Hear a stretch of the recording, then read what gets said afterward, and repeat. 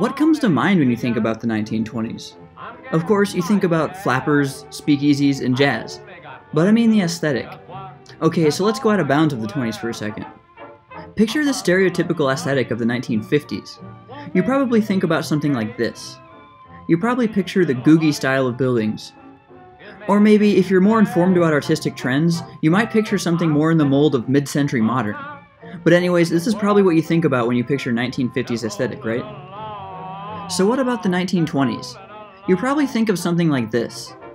This kind of illustration and style of font are so associated with the 1920s, though I think on a more subconscious level than all the other stuff, like music and social change.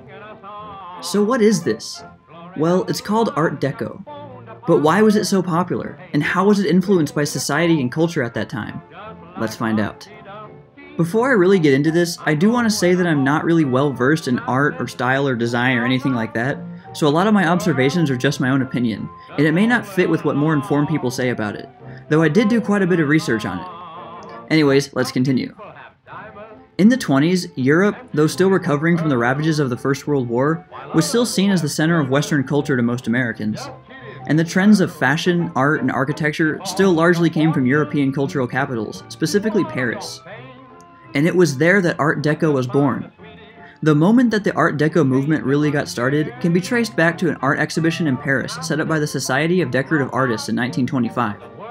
The exhibition was also sponsored by the French government. Art Deco was the direct successor to the Art Nouveau style that had been in vogue in the pre-war era in France.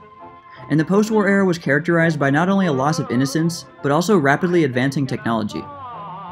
The style quickly spread around Europe, notably Weimar Germany, before making its way into the United States, where it was especially embraced by the wealthy and the middle class. World War I had seen technology advance at an unprecedented rate as European nations competed with each other.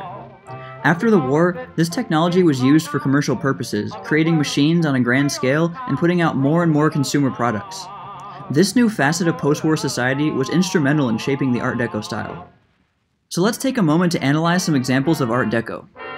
When I see it, I see not only the influence of a new, modern society, but also more traditional aspects of Western art forms, which seems to me to be influenced by the trend of exoticism found throughout the 1920s. So what I see is a merging of old and new, with emphasis on the new. In fact, it looks so new that it almost borders on futuristic when we take into account the time period we're talking about. And indeed, we can see this influence in the famous futuristic 1927 film, Metropolis. We'll talk about that film later though. For now, let's look at the characteristics of Art Deco. Some of the motifs really seem like they're influenced by ancient art, like ancient Egyptian hieroglyphics or Greek pottery or something like that. Quoting from an art website, the Art Deco aesthetic emphasized machine-age streamlining and sleek geometry. And you can see sleekness as being very popular during the 20s in the fashion world as well, but I won't go into that for this video. And geometry is very important to the Art Deco style. Very unique, stylized geometric patterns are one of its main characteristics. This often took the form of triangles. So here are some images showing some Art Deco pieces with very pronounced geometric patterns. Rectangles, often seen in long, thin forms, seem to have been used to emphasize height or width, while triangles and circles made up the middle areas. But this is just my casual observation. So let's go back to the film Metropolis from 1927. First, just look at the opening of the film. The title sequence is itself a masterpiece of Art Deco in motion. In this scene, we can see some Art Deco style geometric patterns on the wall, while the layout, including the stairs, looks somewhat like classical Greek architecture. And in this scene showing the factory, we can see some very deliberate framework here that looks very much in the style of Art Deco. On each side, there are two big circles, while three main rectangles in the middle and other smaller rectangles on the sides draw our eyes upward. In this shot, we see the futuristic city. The connection to Art Deco is much less obvious in this one, but the modern or futuristic look still seems to fall into that category. And note the building on the left that has a layered triangular shape. This layered motif can be found in other prominent works of Art Deco as well, which we will talk about now. One of the most famous examples of Art Deco architecture is the Chrysler Building in New York City. The design of the Chrysler Building began around 1927 or 1928, during the time when Art Deco was in vogue in New York City.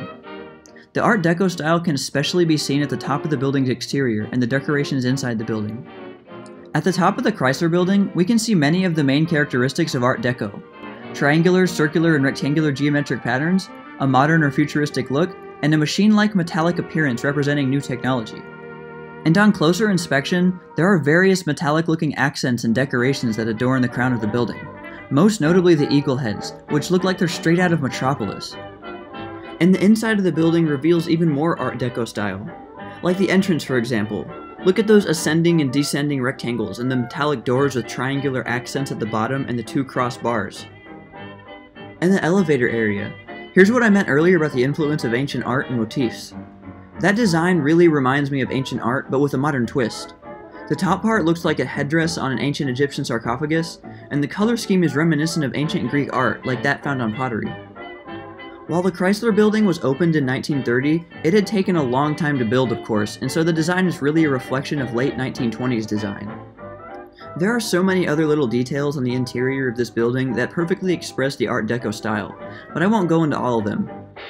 Art Deco found its way into many kinds of places in the United States, such as other big buildings, homes, and movie palaces, though it was certainly not exclusive to architecture.